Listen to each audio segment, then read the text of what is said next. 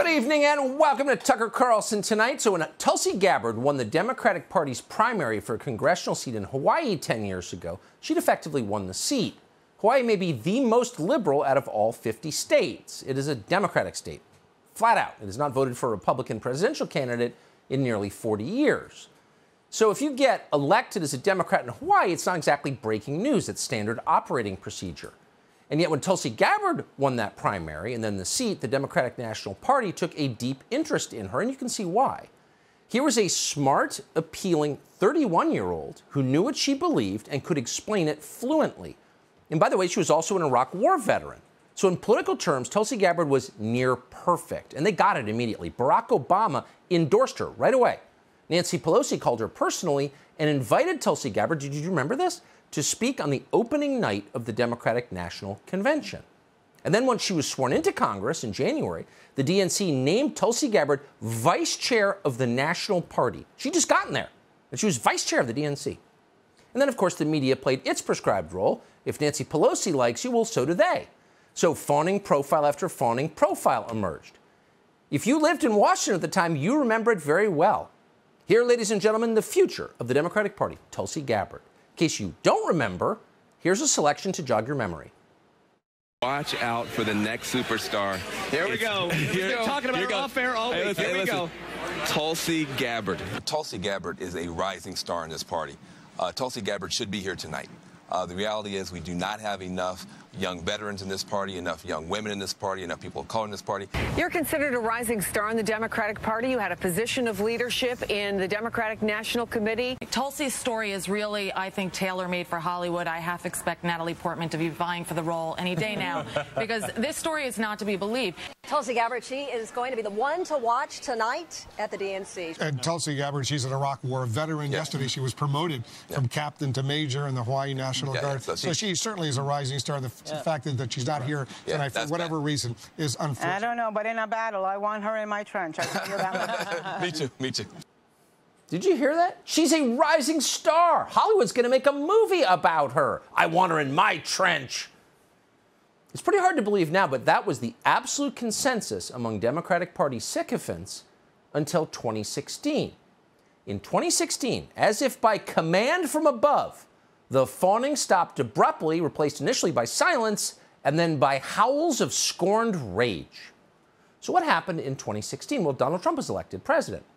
And then a few days later, displaying the independence of spirit that Democrats claim to love in young women, but actually despise more than anything, Tulsi Gabbard decided to talk to the new president about an issue that she cared about, which was U.S. policy towards Syria, a country that, again, Gabbard was virtually alone in pointing out has an awful lot of Christians in it, so maybe we should pay attention.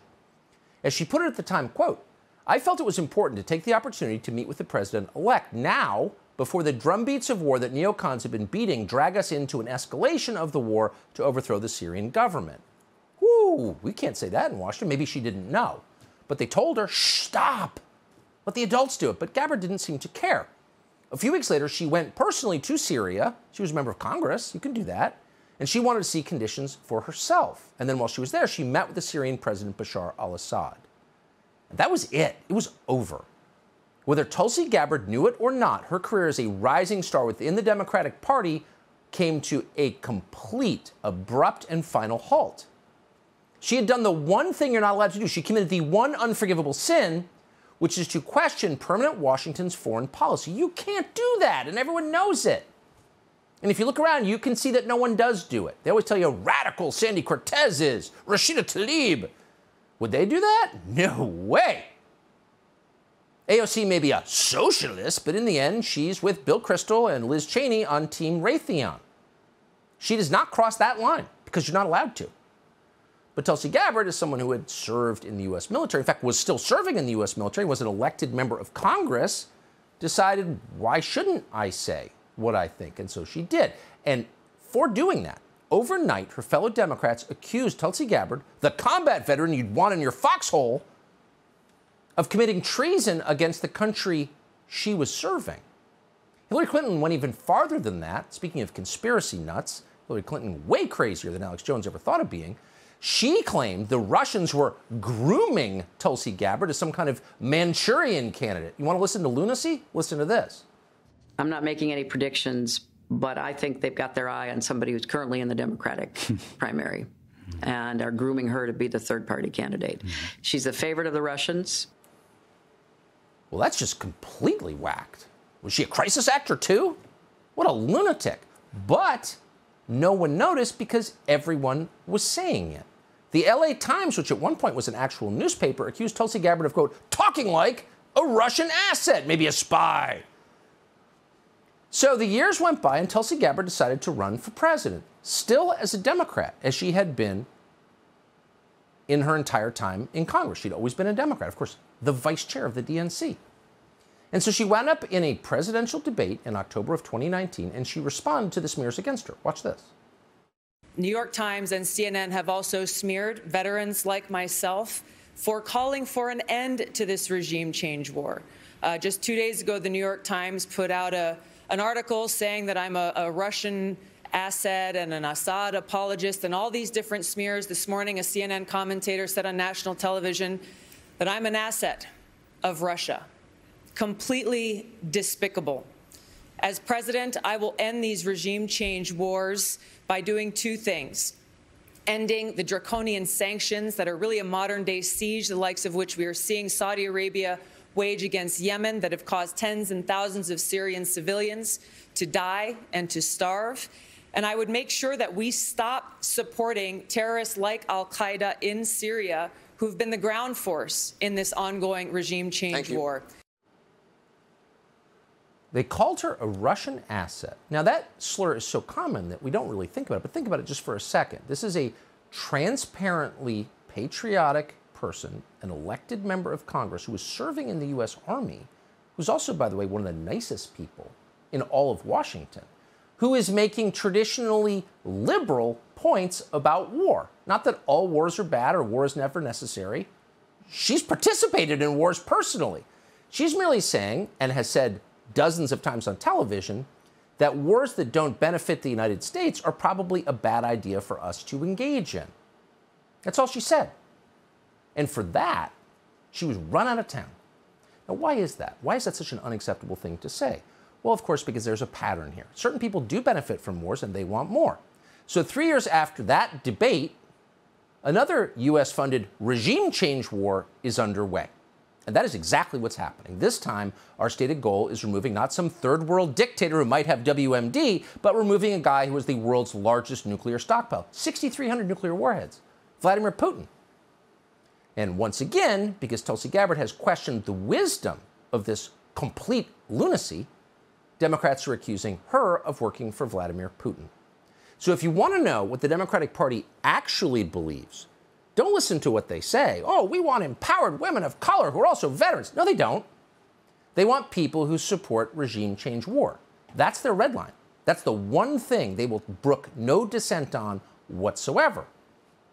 They don't care what you think about that. They don't want to debate you on it. If you disagree or even ask questions, they go right to traitor.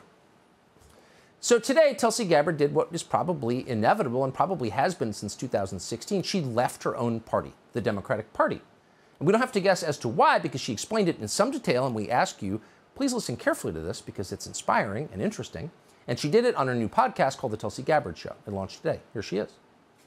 I can no longer remain in today's Democratic Party. It's now under the complete control of an elitist cabal of warmongers driven by cowardly wokeness, who divide us by racializing every issue and stoking anti-white racism, who actively work to undermine our God-given freedoms enshrined in our Constitution, and who are hostile to people of faith and spirituality, who demonize the police, who protect criminals at the expense of law-abiding Americans, who believe in open borders, who weaponize the national security state to go after their political opponents, and above all, are dragging us ever closer to nuclear war.